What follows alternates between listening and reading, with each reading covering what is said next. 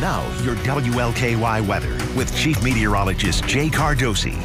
All right, lots of summer heat recently, as you know, kind of in the middle of this hot stretch. Now, the hottest time that we've had so far this summer season, that was a month ago, June 29th. The high temperature that particular day was 97, hottest day of the year so far. Reason I say this, I think we could be very close to that tomorrow afternoon with heat index values even higher. Now, I get this is totally common sense here, but just a couple of reminders. If you have to be outside long period of time, make sure you stay hydrated and check the back seat of the car before walking away.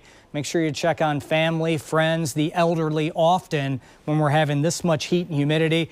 And oh yeah, watch those furry friends as well, especially if they're going to be outside for a long period of time. Make sure they have lots of shade and also some water. Hey, it's kart country in Shepherdsville. Live pictures coming in from the WLKY Chopper HD. Isn't that a cool place right there? The miniature golf area. The weather today, as you know, just extremely warm again. Another day in the 90s. We're now at 91 degrees, the humidity 47%. Notice the dew point. It's up there. We're approaching 70 degrees, and that is oppressive. So the feel like is still in the mid-90s. Here's your weather in motion. A couple of high clouds moving in by late today. Certainly no rainfall. It will stay dry tonight, much of tomorrow, and temperatures over the next couple of hours right around that 90-degree mark. Once we go after sunset, if you will, those numbers will settle back into the middle and also the upper 80s. Now, when you wake up in the morning, it's going to be a warm start to the day. Low and middle 70s south of Louisville, middle and upper 70s from the metro and points northward. You know, when it starts that warm, that's going to lead to a hot day, and that's exactly what's going to happen tomorrow. A mix of sun and clouds. As I mentioned, it looks to be a dry day, a very hot and muggy day. Afternoon high temperatures, mid, possibly upper 90s in a few spots, expecting right around 97 in the metro tomorrow afternoon. But as you factor in that humidity, the heat index values could be approaching 105, at least in a few spots, for several hours tomorrow. And for that reason, the National Weather Service has issued a heat advisory from about I-65 and points off to the west. Again, mainly for tomorrow afternoon. Take it easy. And to add insult to injury, yeah, it's another air quality alert day tomorrow.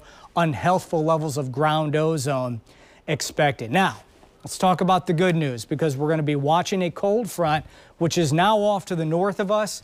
Here it comes tomorrow evening as it slips across the region. It'll bring with it a chance for a few widely scattered storms.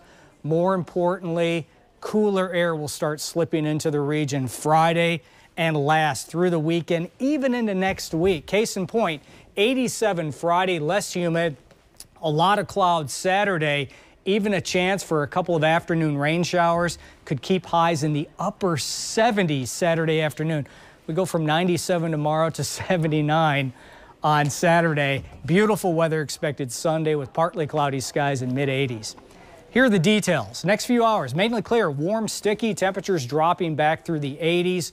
We'll wake up to 78 in the morning, quickly low 90s by lunch hour. High temperatures closing in on 97 tomorrow afternoon with that heat index. Could be as high as 105. So again, be careful, take it easy. Chance for a couple of storms tomorrow night as the cold front slips through. Turns less humid and beautiful on Friday, mid and upper 80s. And guys, we could hover in the upper 70s there Saturday as the clouds really thicken up, producing even a chance for a few afternoon showers. And look at the weather Sunday and next week. We're in the middle 80s with 60s at night, so that's pretty good stuff for the time of year. Got a 79 there, though. How about that? There. Right? That's amazing from what we're going to have tomorrow.